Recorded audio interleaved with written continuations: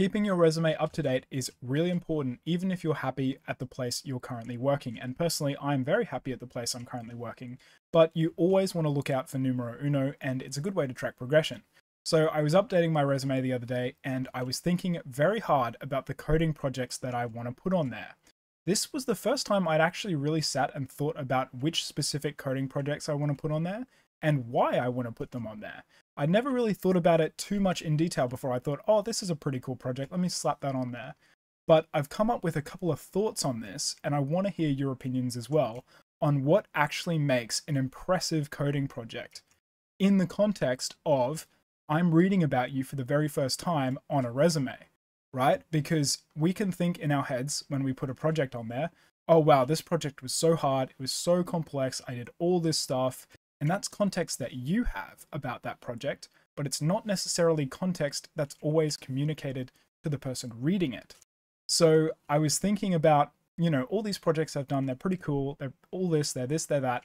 But if I'm reading about this for the very first time, would I actually understand and be impressed by it? So I want to talk about a couple of things on this. Now, I've done coding projects throughout the entire sort of tech stack, right? I've done electronics and firmware projects. I've done full stack web applications. I've built desktop applications. I've done systems programming, built microservices. I built mobile apps. I've done pretty much the lot. And yeah, I was really thinking hard about what makes each of those projects impressive or special enough that I would tell somebody looking at me for the very first time, I did this. And of course, you tailor the projects you put on to the particular role. Like if you're going for a full stack web role, you put your full stack web programs on there, but I'm just talking more generally, right? And the first thing I want to talk about is purpose. So your project has to have a reason to exist for it to be impressive, in my opinion, from what I've been thinking about. So I want you to think about a to-do list app, right? That's probably the most generic sort of programming project. Everybody makes jokes about it, like baby's first resume project is a to-do list. There's no purpose in a to-do list because there are thousands of to-do lists out there that already do the exact same thing. So the question is, why did you build that? You could argue, well, I built this to-do list app because I want to keep track of my daily activities. But like I said, there are thousands of ones out there that already do the exact same thing. So what makes yours special? Why does it need to exist? It's not actually solving any real world problem that hasn't been solved already. And you could say, well, I did it for fun. And that's true. And I would respect that. But let's be honest, if you're doing projects for fun that have already been made, or there's an equivalent out there that exists, if you're just doing this stuff for fun, let's be honest, you're not writing a to-do app. You're doing something a little bit cooler. So I want to bring up one of the projects that I ended up selecting to put on my resume that I think has purpose. And that is actually a very old one of mine that I did about 5 years ago. And in fact, I did a video about this almost a year ago now. Wow, March 2024. Better times, right? Almost a year ago. Wow. But I think it really has purpose. And that is the one where I reverse engineered the LED lighting control system for my Gigabyte graphics card. Why did I have to do that? Because the manufacturer's software, Gigabyte's OC Guru 2, was about 10 years old and unsupported, not getting updates anymore, and it only ran on Windows. Nobody wants to run that crusty old piece of software that isn't supported anymore. It probably has all sorts of bugs and flaws and things like that. And plus, I'm a Linux guy, so it wouldn't work for me anyway. So I still wanted to be able to control my graphics card lights, and what I did was I reverse engineered OC Guru 2, figured out how it talked to the graphics card, spoiler alert, it's on I2C, figured out the application messaging protocol and how to change the lights so that I could then use the Linux kernel's I2C bus communication stuff to send the exact same commands and change my lights. I released all the documentation, I released an open source application, I did all of that. So that one had a purpose. It was the software control is 10 years old, unsupported, only works on Windows, and it's not going to be workable for users in the current era. So let me build a piece of software to rectify that. That was one of the ones I put on there. I think it demonstrates purpose and technical skill. So those are two things, right? A to-do list app, sure, it demonstrates technical skill, right? Like you have to have a backend probably. Unless your thing is going to blank out every time the user refreshes the page. You'd have a backend that stores all of the things, or you're storing it with cookies or something like that. And, persistent storage. You have JavaScript elements in there. You've got buttons, you've got callbacks, you've got user interaction. That actually does demonstrate technical skill, but it doesn't demonstrate any purpose. So if you're looking at that, you're like, oh, okay, I've seen a million of these. But if you're looking at something with purpose, it doesn't necessarily have the same thing. I want to bring up another example. This is another project that I put on my resume that doesn't necessarily demonstrate purpose, but it demonstrates passion and technical skill. So passion is the second thing that I want to talk about. We're doing the double P's, purpose and passion. So this was something that I talked about just before, right? There are things that do this already, but it was a passion project I did for fun that demonstrated a significant amount of technical skill. And that was building my own home automation engine. So I built up my own application messaging protocol. I wrote all of these different microservices. I wrote a multi-threaded message broker. I did all of this stuff so that I could build a distributed home automation engine that I hosted all on my own hardware. And to this day, it is still running my home automation stuff 24/7. That is an example of a passion project. There is stuff out there already that does that, absolutely. MQTT, Zigbee to MQTT, Home Assistant, things like that all do the exact same thing, but I wanted to do it for fun. I wanted to do it myself. It doesn't necessarily demonstrate purpose because there is stuff out there that already does it, but it demonstrates passion, unlike a very generic to-do list application. Those were two things, purpose and passion, and technical skill. Three things that you want to hit for coding projects on the resume.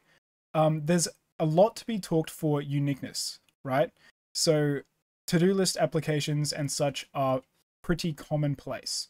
If you want your coding projects to stand out, they have to kind of be unique. And I would recommend, if you can think of a problem in your own life, and I went over this a little bit in more in detail in this video I did, how to actually start a software project, again, pretty much a year ago. Time flies when you're having fun.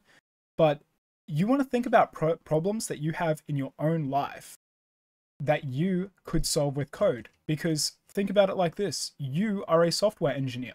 If there's a problem you're encountering in your life that can be solved with code, nobody else is going to do it for you. You're a software engineer, you write the code to fix that. Another example of a project that I could put on my resume is one with a cool story behind it. So I did a flashcard game in Japan. I wrote a flashcard game to teach me Japanese in about half a week when I was traveling in Japan.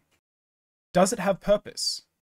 It does, with an asterisk, because there are already flashcard games out there that exist like Anki, or there's like hiraganaquiz.com, stuff like that. I wanted to teach myself the phonetics of Japanese, so I decided to write this over there. They didn't have some of the features that I wanted. There were some features for my flashcard game that I wanted that they didn't have, so that gives it purpose, even though there are ones out there as well. But what's really stand out about this is the story behind it. So I could put that on my resume and say, while I was traveling in Japan, I wouldn't use this exact wording because it's a bit verbose, but while I was traveling in Japan, I wanted to learn the local phonetic language. So in half a week, that's the time constraint there that makes this more impressive, I whipped up a flashcard game, and the real world result was that by the end of it, I was scoring 52 out of 52, or however many hiragana there are, I can't exactly remember. And I could read street signs and stuff like that. So that's an example of a real world problem that I had. I want to learn this, and there are some features in these existing ones that I don't want. There's a time constraint. I did this in about half a week. And there's a cool factor. I was traveling in Japan and I wanted to learn how to do this, so I wrote a flashcard game to help me out. So if I'm reading that for the first time, that reads a lot better than I made a flashcard game. Cool, you made a flashcard game. There are so many out there. Why did you make this flashcard game? And it demonstrates passion. You know, it's like I was in my hotel room in Japan and I was coding, writing this flashcard game just for fun. So that demonstrates some passion. No, not some passion, some purpose. It demonstrates some purpose, a lot of passion, and a reasonable amount of technical skill. Because it's a game. You've got to handle user input, you've got to display things, you've got to store statistics, you've got to do this and that and the other thing. So that's kind of what I wanted to talk about today, guys. It's like coding projects that actually impress. You want to hit purpose, passion, uniqueness, and cool factor, I would say, are the three things, you know, and technical skills, obviously. So you can have coding projects that demonstrate, you know, 3 out of 5 or 3 out of 4 or however many I just said.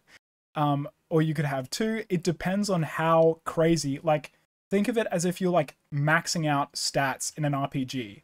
Like you can have some of these stats for your projects maxed out. Like you could have a full-on passion project where it demonstrates a lot of technical knowledge, but there's zero purpose to it, like my home automation engine. You know, there are things out there that already do that, so there's zero purpose for me to go and make my own, but it's technically skilled and it's passionate. You can have things where you've got full purpose behind it, full technical skill, but there are going to be like very negligible people who will ever use it besides you, like my graphics card LED reverse engineering project. There's purpose behind that because the alternatives just don't work anymore, like the old software that Gigabyte ran to control the LEDs. How many people in 2020 still owned a 980 Ti graphics card from 2014? Very few. How many of them were running Linux and so needed to actually use this control software? Probably literally like just me.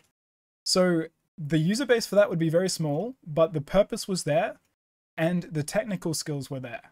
Was it a passion project? Probably not. It was a little bit of a slog to do, to be honest. So it's not really maxed out in that area. But you can see what I'm getting at. With the Japanese card game, there's a little bit of purpose, there's a lot of passion, and there's a big cool factor, even if as a flashcard game, it's not as technically impressive as some of my other projects. So that's some of the things that I wanted to talk about today in terms of coding projects, what's actually impressive, and some of the things that I think personally for my resume, I want to look at hitting. I've got more projects than that, like I might put my DS mod chip project on there if I'm going for a more electronics role. You can mix and match, right? But you want to be doing projects that demonstrate these things.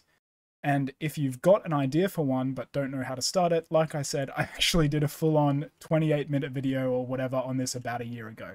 Projects, I love them. I'm very passionate about this stuff. It's a hobby. It's a hobby, and it's really, really great. And I just love being able to talk about that with all of you guys.